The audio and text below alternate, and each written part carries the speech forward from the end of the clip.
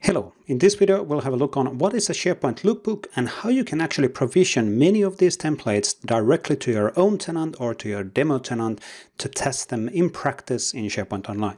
So first of all, AKMS SharePoint lookbook is the URL, and this is actually the SharePoint lookbook site where we are currently, and you can see great looking modern SharePoint sites, and for all of these sites you can actually go to inside of the or have more additional details around the site itself and how it's being actually built, also what kind of web parts and what kind of sections are available in a site. Now, wouldn't it be super cool if you would be able to actually provision these lookbook sites already today to your existing demo tenant or a test tenant or your tenant which is available for you? And that's actually possible using the SharePoint Provisioning tool and provisioning service, which is currently in a public beta testing in the address of provisioning.sharepointpmp.com. So in here, you go to the provisioning.sharepointpmp.com. You can actually see the similar kind of sites and similar kind of sample content as within the lookbook site, and you can select, for example, this template from the site, have a look on what kind of template it is, what does it actually contain, have a look on the full layout. Also important thing, have a look on if there's any pre-requirements. For example, some of the solutions or templates do install SPFX SharePoint Framework solutions, so you need to have an app catalog present within your tenant. Now, this tool right now is available for tenant administrators, and we can actually then install any of these templates directly to the tenant which we are signed into. So I'm going to click Add to my tenant. That was that button, Add to your tenant in here.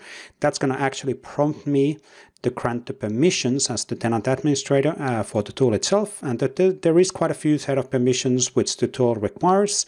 And by the way, if this is too much to grant from your perspective, you can actually apply these templates also using PMP PowerShell without granting all of these permissions.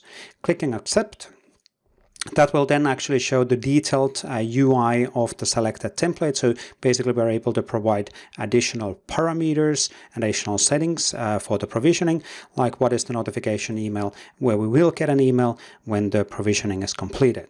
And then providing a site title for the site which is getting provisioned and site URL. In our case, we're going to use just the default Contoso Workshop. And when I'm moving away from the text box, it's going to validate the site URL. Clicking Provision. We're going to do a confirmation on the fact and a high-level estimate how long it's going to actually take for the provisioning, and you will get an email to the provided email address whenever the provisioning is completed. Clicking Confirm. That actually starts the provisioning process, and like I said, we will get a notification email to the given email address when the provisioning is completed. You can actually see the URL here, but right now, as this is a new site collection, that site collection does not exist. And in general, it's good to wait until the email is received before you go to the site, so there's no conflicts around you modifying something at the same time as the provisioning is happening.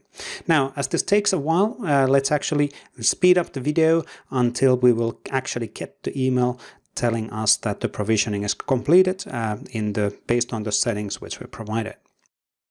And there we go. Now we got an email available, which is basically saying that the site has been provisioned, and we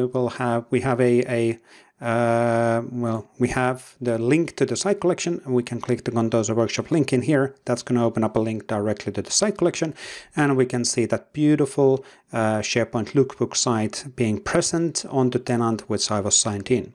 And again, this is great example content. Some of the templates do provide tenant level settings. Some of the templates are more simple, like this one, which only provides some example content in a site collection level. So we do recommend testing these templates first in a test tenant before actually moving them or using them in the production, because some of the settings might be visible across the tenant level.